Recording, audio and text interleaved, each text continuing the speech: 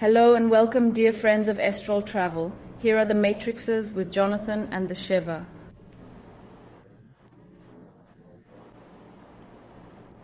Welcome to our new video. Today it's about an anti-propaganda video on the subject of astral travel. There is a lot of talk about the dangers of astral travel exists and why you shouldn't do any of this. Of course, there is also an agenda behind it so that you don't astral travel learn. Maybe you won't lose the fear of death, and yourself at all generally does not deal with expanding consciousness. We want to clear up these things a little today.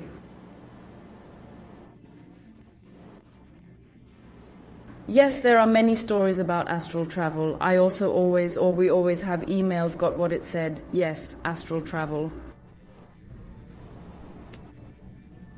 Is it good? Is it dangerous? What can happen there? Will the demons be waiting for me when I leave my body? Or maybe I can't go back into my body. And there are all such stories. And with these stories, we want to do a lot in this video cleanup. Exactly. We have made a clever list with all the points and any doubts you have. And I would say let's go through them one by one. Yes, let's do that. Point number 1, astral travel can only be done by highly spiritual people and adepts.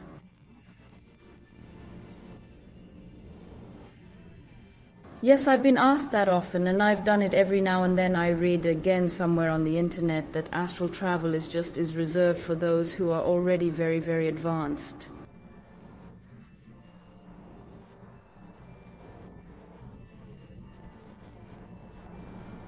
Yes, it's nonsense. So I had my first out-of-body experience when I was 19 because I wanted to know, what is astral travel? I laid down and did it. I wasn't highly spiritual. I was naturally interested in spiritual things, but shit, it worked. I was out of my body, therefore no. Yes, especially since everyone travels astrally every night. That's what happens. Every night, every person travels astrally. Also, maybe your neighbor who doesn't bother with you at all. I'm busy with astral travel and don't even believe in it yet.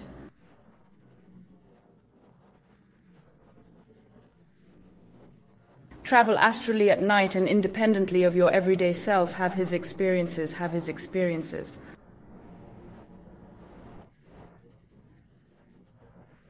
And why is it so important that we leave our body at night?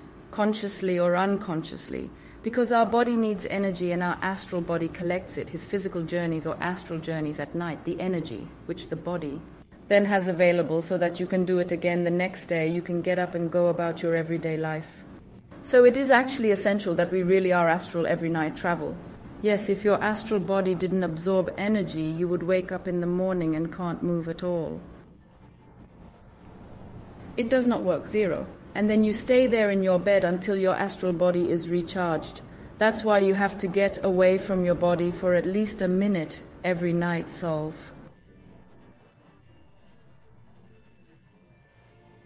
And this also happens to every person in order to provide themselves with energy to charge.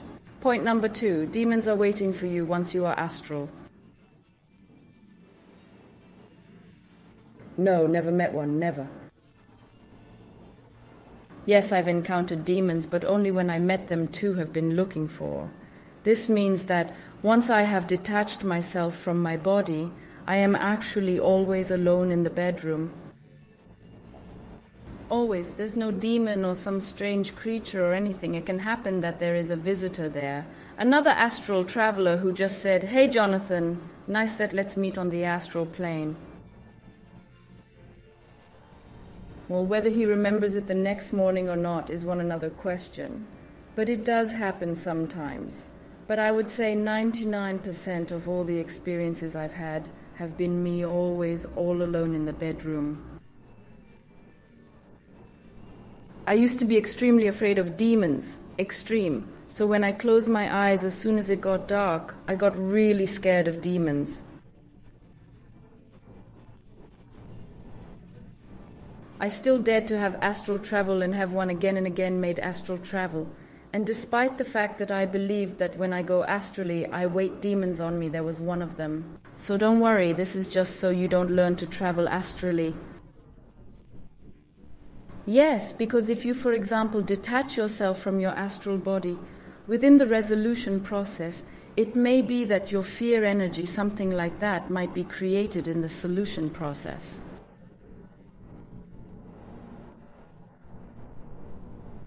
That means you can hear a little voice saying, "Do this not." Or, "If you come out, I'll get you." It can happen sometimes, but as soon as you are out of your body, it is everything gone. The fear is gone, and there is no one there either. It's mostly you yourself, a projection of yourself. Yes, don't let it bother you if something like that comes up. I've only experienced this 2 or 3 times or so. That I heard strange things during the detachment process or unpleasant things. But just ignore it. Keep your cool. Move on. Don't let it irritate. Exactly. Point number 3. If you eat meat or smoke or drink, you can't trigger astral travel.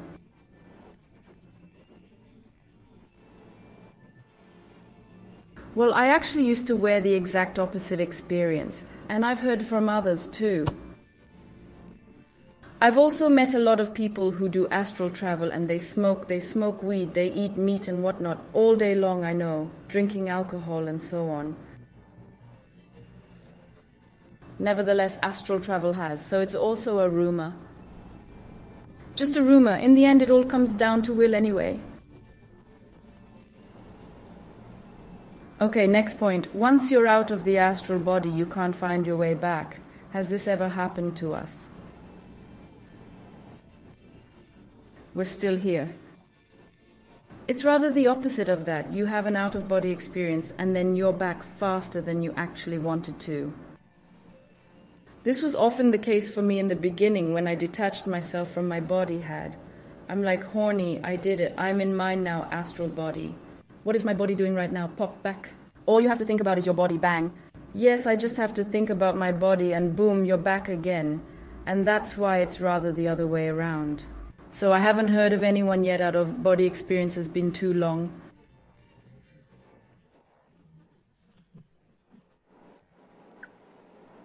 Next point, if you cut the silver cord, are you dead? So I've never seen a silver cord before. Couldn't cut through it either.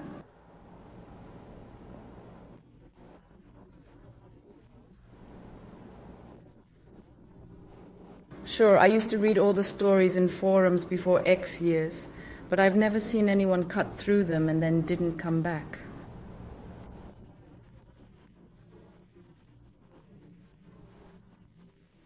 Yes, I was in contact with Paul Toley at the time, who is actually him. The most famous German lucid dreamers were in Germany too, was in sleep laboratories, where they then proved that he can actually dream lucidly, has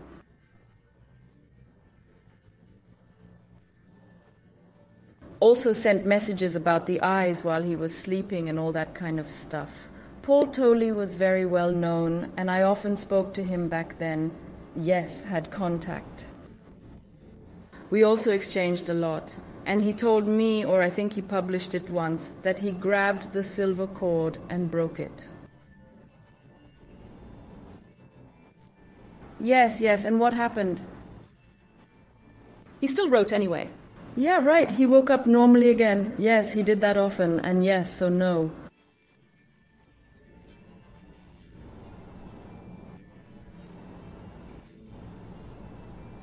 The silver cord, I personally assume, is actually one psychological help, like Hansel and Gretel with the bread cake. Yes, exactly. Kind of like that, because if I'm really scared, I'm lost now, I'll see where my silver line goes, and then I'll fly it after. Just like in the maze, you might spin a thread, or one carries woolen thread behind him. Yes, silver cord. Myth. I don't know, well, I felt them before, and I also led to the back and felt them too. But which one's actual reality and function is assigned to it? Everything is still something uncertain. So I think it's more of a psychological help. For those who are afraid that they might get lost could, or which symbolically represents Here your astral body is tied to your physical body. And now you don't die if the silver cord breaks or the like, or you can even tear them up.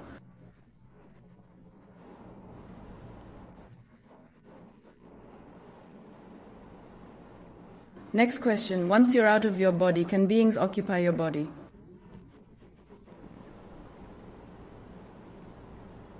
What do you think? No, you are with your body, and your astral body is, yes, bound together with the same signature. Nobody can get in there. Beings can attach themselves, or they can your thoughts manipulate. That's called occupying. And then suddenly there's another.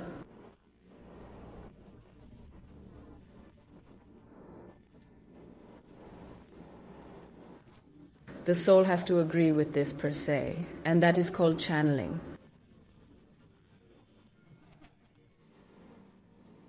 Yes, so when you detach from your body, you detach, so to speak, your dream self or your dream personality. This passes into the astral body. It is always your everyday self in the body. It's always there. And it also occupies your body, i.e., yourself, your everyday self. And if you change the astral body, then that is just yours astral ego. You have a consciousness that can be divided into different ones, parts of consciousness. And one, as you say, the astral ego, always remains there. There are also beings who can live in 100 different places to be conscious at the same time and still in place. And Job. So we have so many different options with ours consciousness. You don't have to worry about that.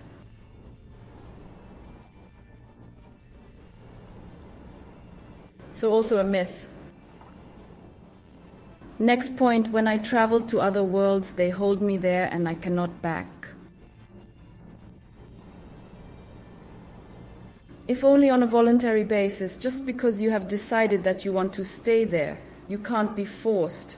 Yes, you can't be forced out of it, right? You may be asked, would you like to stay here? And if you then say yes, you may not be able to go back. That's right.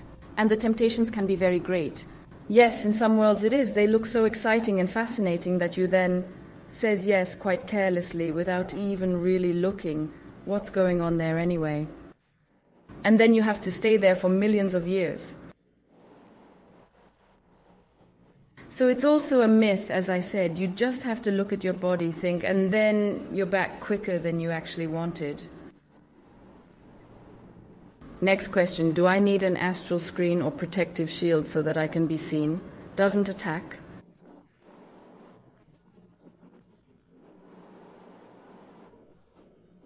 Actually, the question is superfluous because you are astral. You have an energetic body, and in that sense, immortal. You can't break it or cut it.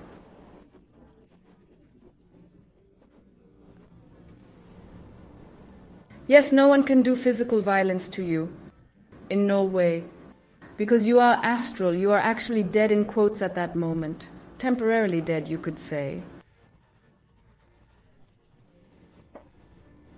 And energetic attacks, yes. So every person has a natural one protective shield. And this natural protective shield also protects you from everyone energetic attacks. Of course, if you do a lot of drug abuse, so I mean with now not consciousness, expanding drugs, but a lot abuse drugs or drink a lot of alcohol and so on, it may be that this natural protective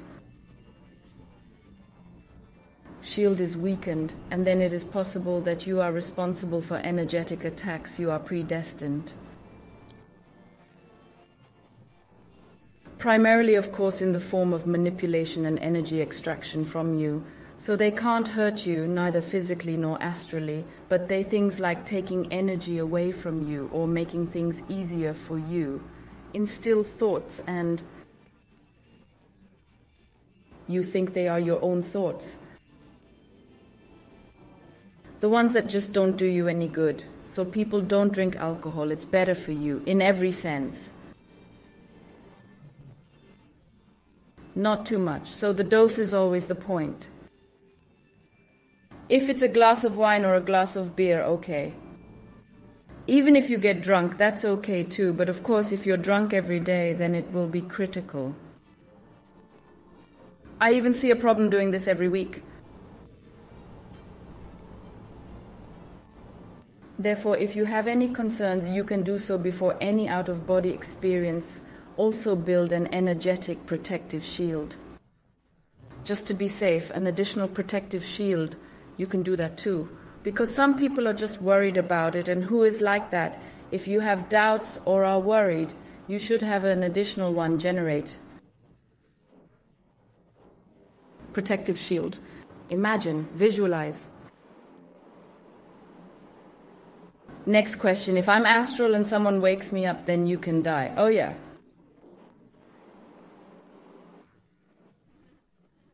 Then you're dead as a mouse.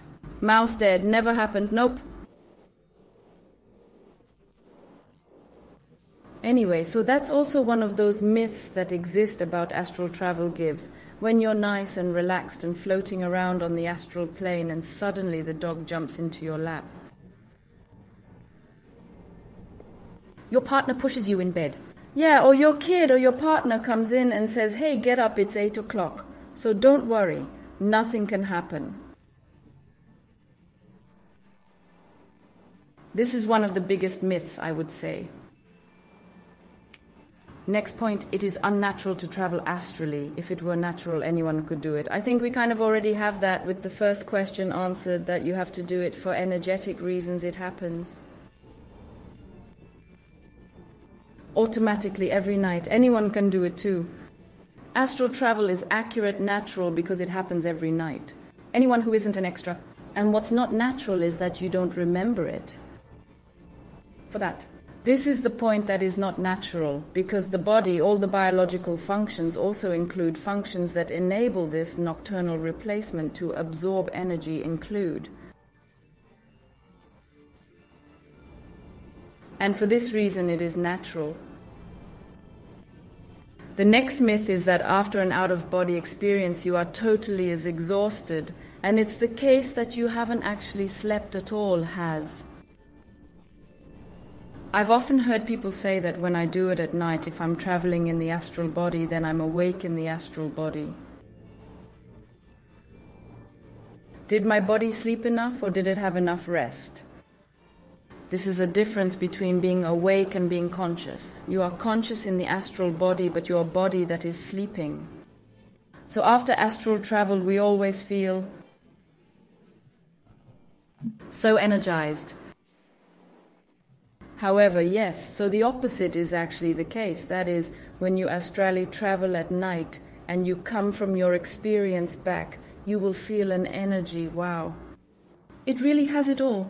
And the further away you were, even with the mental body, you'll feel even more energized. You're like a little fidget girl. No, but really charged. Yes, so it's also a myth. Next question. Can you end up in the wrong body after astral travel? Something like suddenly being in the wrong body at 30 o'clock overnight. Or what are these films called that suddenly swap bodies like that?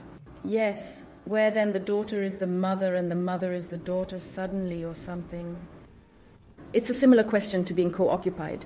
Yes, it's a similar question, and same answer, actually, that's not possible. That doesn't mean it's completely impossible, but if it is, then it is only with consent. Well, both souls have to agree. Right, both souls have to agree. This is the case with the topic of walk-ins, for example. Exactly. With walk-ins, that's why there is this walk-in agreement, because you can just get into someone else's body. So that means if a person is in a coma and says to themselves, no, I no longer have any desire for life on earth, for this incarnation, then maybe a soul comes along and says, you, me, I don't feel like being born as a baby or anything like that, would like to have your body. Am I allowed to do that? And if he says, yes, of course you can have it. Gifted, it's a gift, then the walk-in goes in there. Hence a myth. Also a myth. Next question. It takes years to learn astral travel. Complete myth. As I said, I simply planned my first out-of-body experience. I'm doing an out-of-body experience. I listen to a frequency. Boom, it happened to me outside within 3 minutes. And I had never practiced or had any experience with astral travel, busy, read a bit. Then I thought, give it a try. So no, yes. Anyone who wants to astral travel must have a strong will. So that's it. You have to want it. Yes, you have to want that. That's the main thing. When I started training astral travel, there was no such thing. No books with exercises in them or anything like that. Or barely. Nope, there wasn't. So I didn't even know, yes, there is definitely a technology to do this, to learn astral travel, but I didn't know any. I went to the bookstore. There wasn't one at the time, internet. You shouldn't forget that at this point. I couldn't just Google here, Matrixa Astral Travel Technology or something.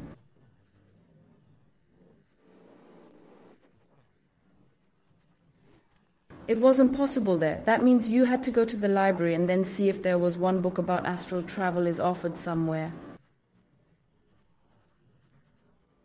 And you had to leaf through the book and see if there was anything there. There is a technology in it. And that wasn't the case in my library. And I also lived in a big city, so that was now not small. So books about astral travel were in short supply at the time. I just had to think about something myself and try it out myself.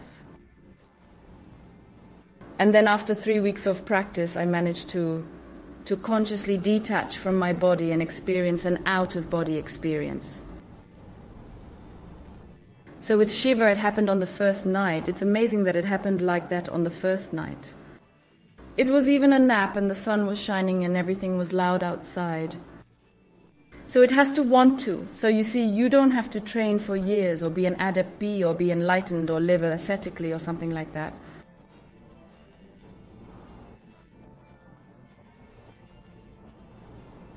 No, you can have your first out-of-body experience tonight or your 322nd. The problem is actually just the mind telling you to do it. Can I do that? Actually, it's just your head that plays along. If you could display it, you would be astral anyway. Actually, you just have to work with your head. Or not working. So by working in the sense of convincing him of it.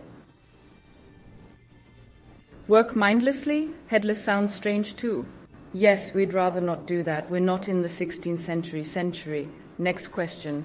It is impossible to meet others astrally because of astral travel only is a vivid dream.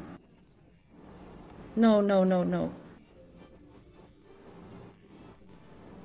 Well, I've seen people standing by my bed with them on, pulled me around. I've stood by people's beds and pulled on them, and hundreds have confirmed to me that I stood there, the me have seen. I alone. You stood by me and pulled me out once. So when I saw you. So see astrally. If someone is there, I can see immediately. And I saw that he was there. He also tried to pull on me. I think you were even able to pull me out. Yes, you did. Exactly. So yes, astral travel, there is a certain objectivity to it added, i.e. an objective reality.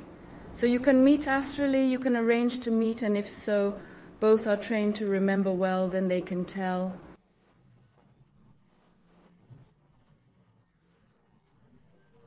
Each other what they have experienced with many people matches. We also did astral travel together, did symbolos together, pulled people out, all sorts of things. So sure. So it's not just a vivid subjective dream that only exists in the reality of the individual exists. So it's not like that. Myth exposed. Yes, also a myth. Next question. If someone astral comes to visit me, will they see me naked?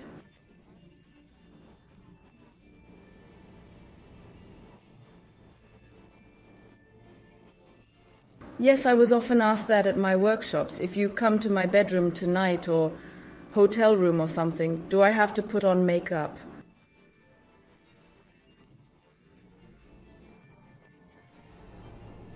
Or do I have to wear something nice? Or will you see me in my night dress? I don't know. We don't know each other that well now. I don't know if I'm comfortable with that, so I've listened to all of that stuff and also heard it, and no, that's not the case either. I'm not saying it can't happen. It can happen that you stand there naked, but it's very rare. So I've never stood there naked, astrally. Sometimes you can wear what you went to bed with is sometimes the case. But usually you wear what you wore the day before or the favorite clothes.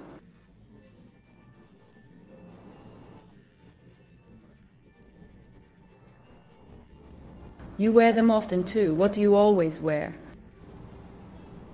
To be honest, I never paid attention to it. I didn't feel like it important.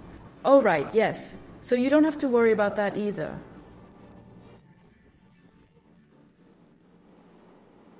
Besides, everyone always looks a little prettier astral, right? Well, I saw you in your clothes. Oh, right. Well, with me, but with you or others, but completely normal ones' clothes. So I haven't seen you naked astrally either. You always had clothes on. Yes, I hope so. So as a rule, you always have clothes on, yes. Always some kind of clothing. Usually from the day before or just that favorite clothes. What you like to wear the most often, and rarely actually what you have on when you go to bed went. Or when you were born. So I haven't seen any naked ones yet, no. No, me neither. Okay, next question. If someone pulls me out of my body astrally, that's very unhealthy and can cause energetic or medical problems cause. Oh, we wrote that down? I don't even remember that. I wouldn't even know how to answer that because it's completely out of the question, my reality is.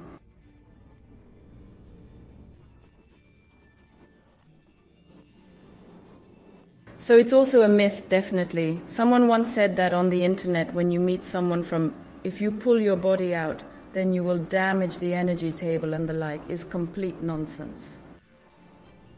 You will often be contacted by your mentor, i.e. spirit guide or spirit helper or guardian angel or whatever you want to call him, sometimes taken out of your body at night, which then travels with you, goes.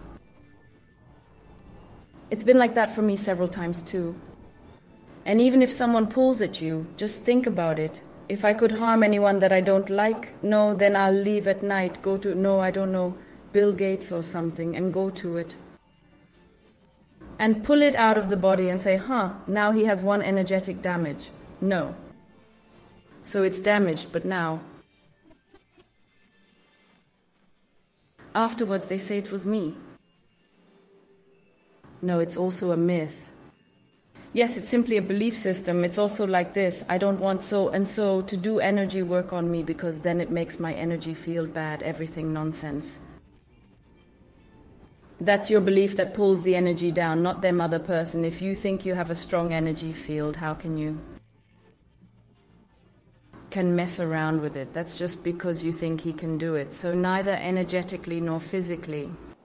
Well, there are already some healers who they can also harm you if they want. Absolutely, of course it works. But of course it also depends on your inner consent together and with your belief system, what you have to do with it. So don't worry, pulling someone out of your body is normal. We did this a lot as children, but most of you probably won't remember it.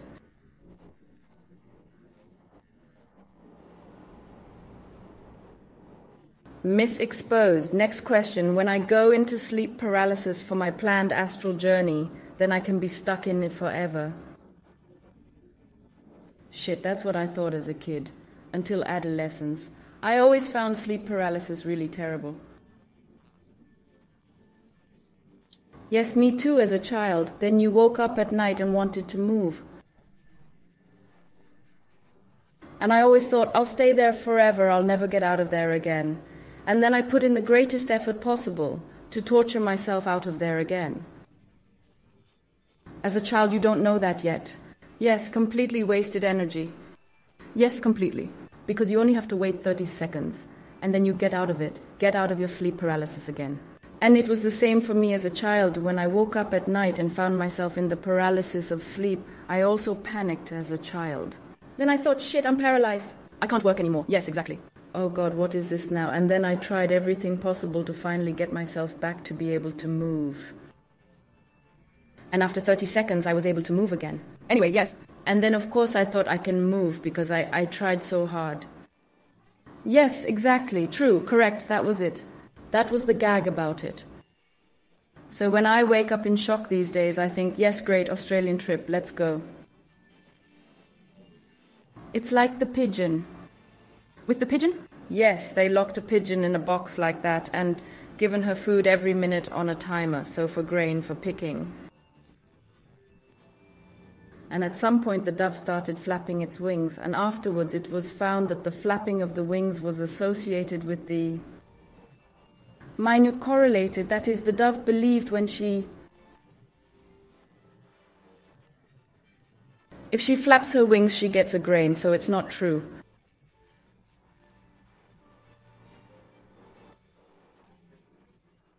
No, no, no. Sleep rigidity is also a natural biological process. The body goes into standby so that the astral body can release itself, can charge. And of course, if you wake up too early, that is, the astral body is not yet 100% reconnected with the physical body, then you catch yourself in a state of sleep paralysis, and many people then panic. Yes, of course, logical. But it's natural and happens every night, every night. So the next time you find yourself in a state of sleep paralysis, rejoice, because then you are so close to an out-of-body experience. And then you can just use a technique like floating up drop. Roll out. Roll out, put everything on. So rejoice next time. Next question. Can someone else or someone stranger visit me astrally and themselves then turn into my partner to trick me into having sex?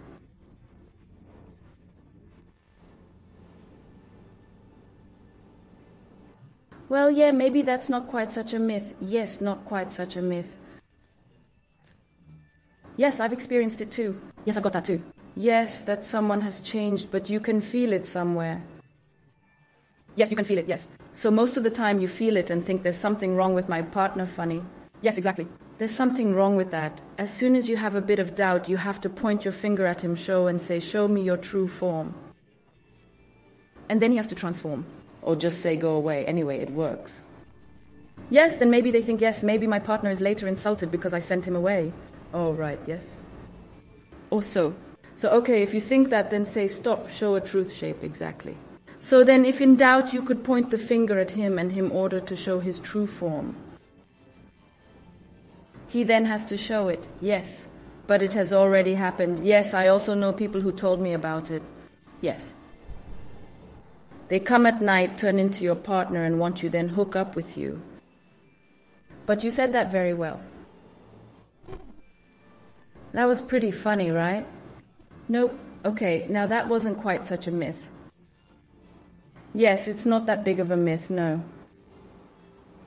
Next question. Does astral travel make you sick, physical or psychological? No, actually quite the opposite. Actually completely the opposite. If you would consciously always travel astrally, you could too always healing, recharging on the contrary. Yes, that is also a myth. Fully. Yes, quick question. Next question.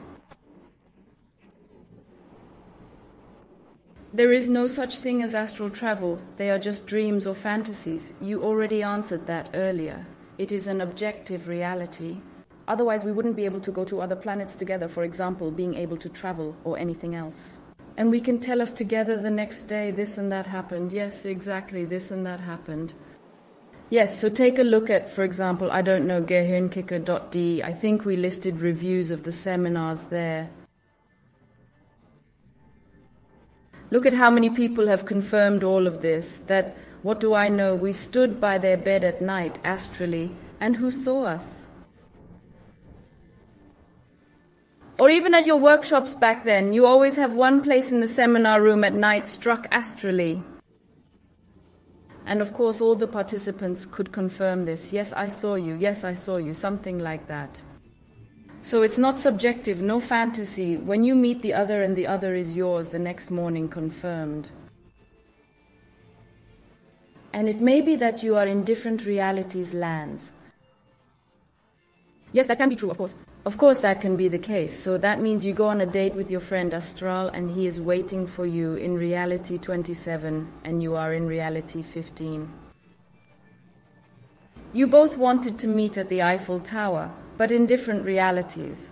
Yes, of course it's a matter of practice. Of course this can often happen. That's what convinced most people. Yes, I arranged to meet my boyfriend tonight, and he did experience completely different things than I experienced with him. Yes, because he was in two different realities. The same as with, yes, if traveling to Australia is really possible, then Lei, I put something on my table tonight. You come to me and tell me what is it. Just the reality shift or the frequency shift does. Sometimes it's just difficult to say what's there. For whoever puts it down, it's a pencil, and you get there, and then you see, for you it's a ballpoint pen. Simply because it is a different reality, therefore because there is one frequency shift exists. So that means you have to be there with your friend or your partner, really train yourself to be in real reality hits, and of course training is necessary. It's not that easy that you both fit in right away, meet the same reality. That just needs to be tweaked. Otherwise, as I said, the astral world is an objective, existent one reality that is real in itself and also has its own continuity, just like everyday life. Last question. Last one already? Yes, okay. You can only travel astrally if you are full of love, and our Satanists just can't do astral travel. So first show me someone who is full of love and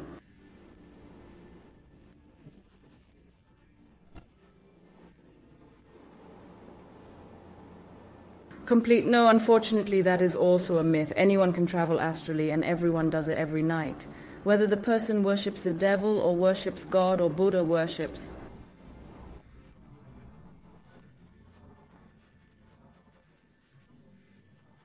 Or it is an atheist. Or it is an atheist, exactly. No matter what religion you belong to, the astral world is, yes, differentiated, not as strong in good and evil as we might see here on the earth do.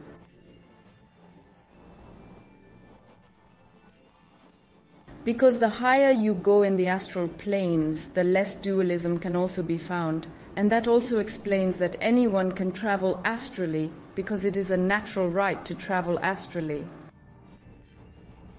For each. And just because he somehow has a screw loose, that still means it's not a long shot that he's no longer allowed to travel astrally. There is no court there either. That then says, yes, look here, he's tattooing 3 6s on himself, his arm. So he is no longer allowed to travel astrally. No, it is not. Anyone can travel astrally, regardless of religion, attitude, and so on further. The only problem is the settings that ensure that he doesn't remember it or doesn't believe it at all. But everyone does astral travel.